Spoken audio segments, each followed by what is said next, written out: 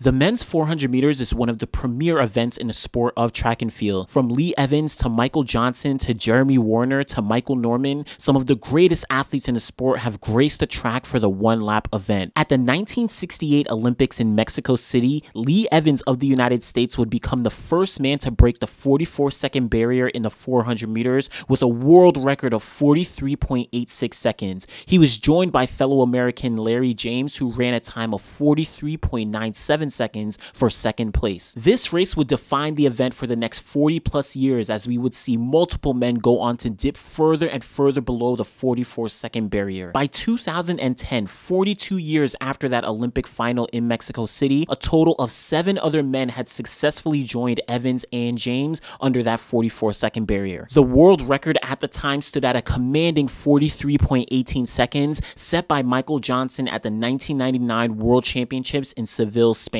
What was really notable is that all 9 runners were from the United States, putting America's dominance in the event on display for the world to see. Now, as we know, the event looks very different from what it did in the 80s, 90s, and early 2000s, not only because so many have joined the sub 44-second club, but also because of where these new athletes all come from. So it begs the question, how has the men's 400 meters changed over the past decade? Now, before we take a look back, let's look at the all-time top 10 list as it stood in 2010. As I noted, Michael Johnson held the world record at 43.18 seconds, while the number 10 spot was held by Angelo Taylor, the 2-time Olympic 400-meter hurdle gold medalist who ran 44.05 seconds to beat out LaShawn Merritt at the 2007 USA Championships. Keep that race in mind as we look back at the last decade of the men's 400 meters. Starting off in 2011, we can define this year as the rise of Kirani James from Grenada. Going into the 2011 year, he was already a World Youth Champion, a World Junior Champion, and an NCAA Champion. After running 44.80 seconds during the indoor season, winning his second NCAA outdoor title, as well as hitting a personal best of 44.61 seconds outdoors, all at the age of 18 years old, conversations of him dominating the 400 meters for years to come started to arise. James would go on to beat LaShawn Merritt at the 2011 World Championships in Daegu, South Korea that year. This was very significant because in the 12 previous World Championships, only 3 times had a non-American won the title, the most recent being Avard Moncour from the Bahamas in 2001, when the event was arguably shifting to a post-Michael Johnson era. Moving into 2012, a huge shift would occur here as Kirani James would go on to win the 2012 Olympic gold medal in London, running a personal best of 43.94 seconds. That moved him to number 9 all time and marked the first time in history that a non-American had run sub 44 seconds in the 400 meters. What also made this race notable was that it was the first time no American had made the Olympic 400 meter final, excluding the 1980s Olympic boycott. This Olympic final really symbolized the rise of 400 meter runners from around the world that were about to make a significant impact in the event. It's also important to note that athletes like Jonathan Borlée from Belgium and Luguelen Santos from the Dominican Republic were also running 44.4 seconds that year,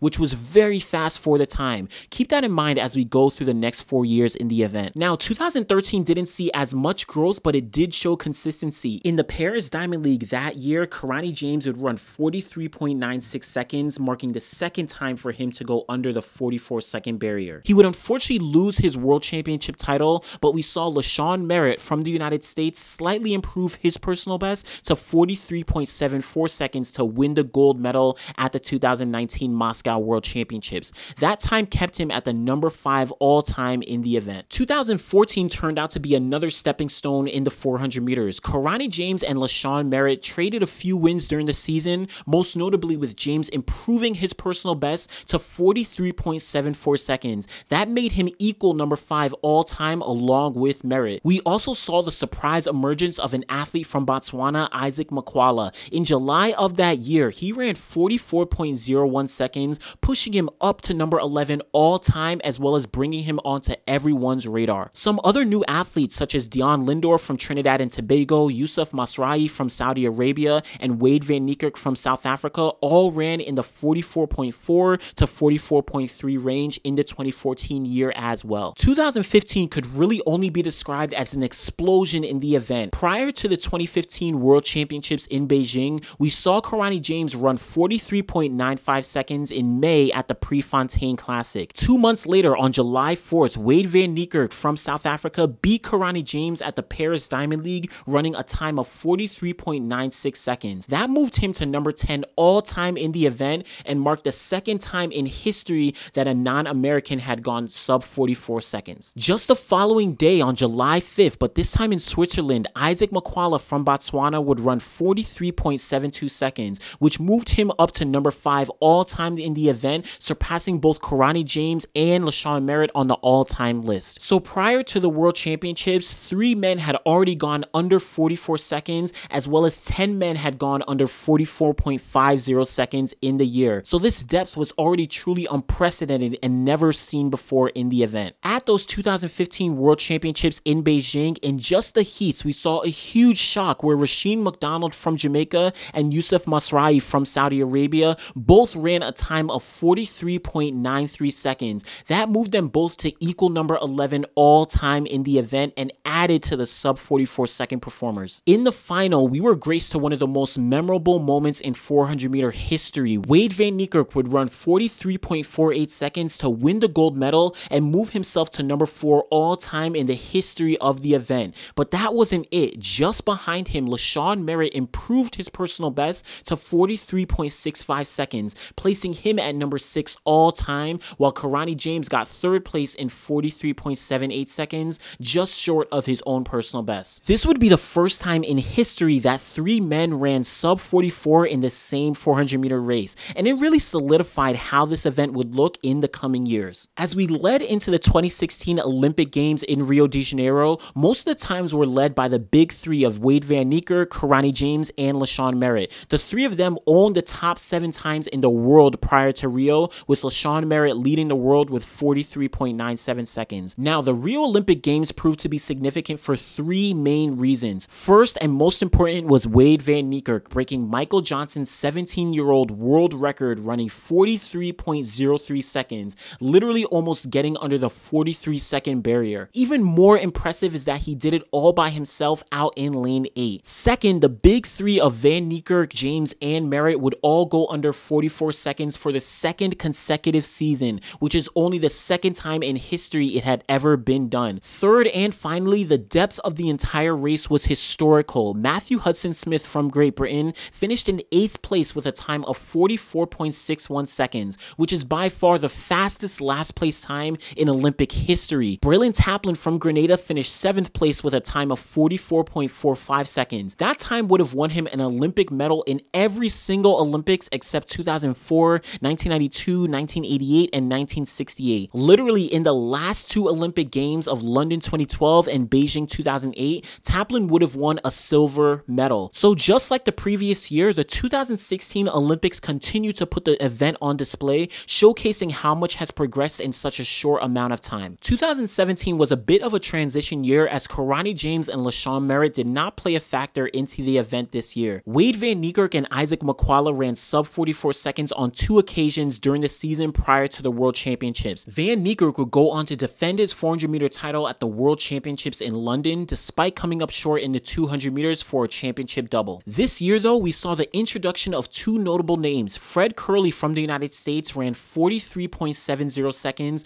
breaking the 25-year-old NCAA record set by Quincy Watts back in 1992. That also moved him up to number 7 all time in the 400 meters. We also saw Stephen Gardner from the Bahamas run 43.89 seconds, moving him to number 13 all time in the event, and he would also win a silver medal at those London World Championships behind Van Niekerk. So both of these guys added to the deep talent pool of young athletes in the 400 meters. 2018 served as an off year as there were no major championships, and all of the big 3, Van Niekerk, James, and Merritt, were out for most of the year due to injury. But the event was by no means off for those competing. Michael Norman from the United States really became the man of the year. He first broke the 13-year-old indoor world record, running 44.52 seconds at the NCAA Indoor Championships. He followed that up with an outdoor NCAA championship win in a time of 43.61 seconds, which also broke that NCAA record. That slotted him into the number 6 all-time spot in the 400 meters. With the addition of a 4x4 relay split of 43.06 seconds,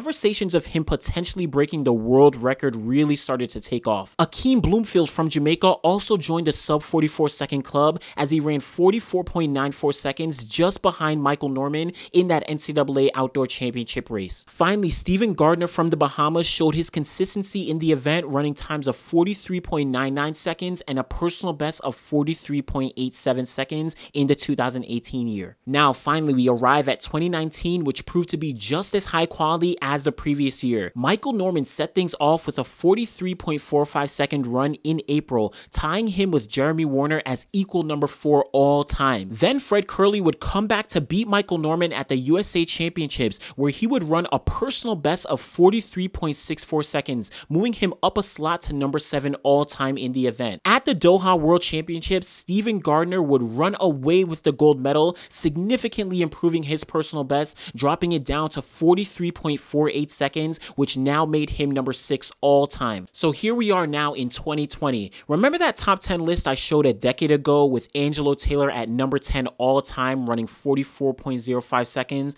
Well, comparing that to today's list, Angelo Taylor now sits at number 21 all time. We now have 18 men who have run sub 44 seconds, and of that, 7 of them are from countries other than the United States, with the world record being held by Wayde Van Niekerk from South Africa. Since 2010, 9 men have joined the sub 44 second club. Comparing that to the previous 42 years from 1968 to 2010, where 9 men had also run under 44 seconds. That just shows how much the event has progressed in a single decade. So moving forward, will we see another impressive shift in the men's 400 meters over the next decade? Will the men's 400 meter world record be broken soon? What other events do you think have seen significant shifts in the past 10 years? Go in the comments below. Let me know what your thoughts are on the topic. Make sure you guys like the video, subscribe to the channel, and we'll be back again next time. Thanks.